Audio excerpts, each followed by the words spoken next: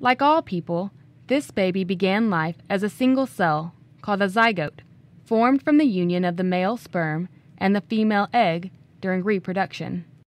In less than a year, however, the single cell has transformed into a complex network of over 200 different types of cells.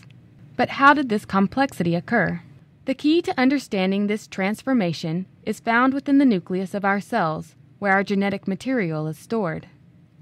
Our genetic material is made of both our genome and our epigenome. The genome is the complete set of DNA found in the cell.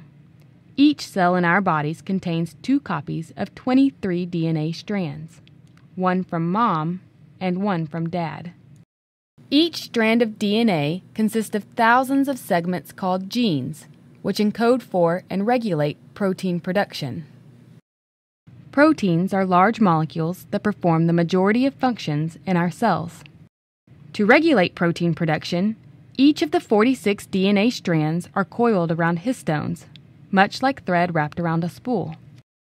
The epigenome consists of chemical tags that modify the genome and tell it when to turn a gene on and when to turn a gene off. When a gene is turned on, it unwinds from the histone so that the instructions for protein production can be read by a group of proteins known as the transcription factor. If a gene is turned off, the gene remains tightly wrapped around the histone and is inactive.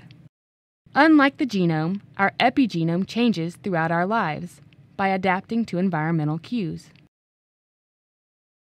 As our cells divide and differentiate, they become more specialized by altering their epigenome. For instance, genes turned on in muscle cells may be turned off in skin cells. Therefore, the epigenome of a muscle cell is different from that of a skin cell. As we grow and develop throughout our lives, our epigenome continues to change based on lifestyle and environmental factors.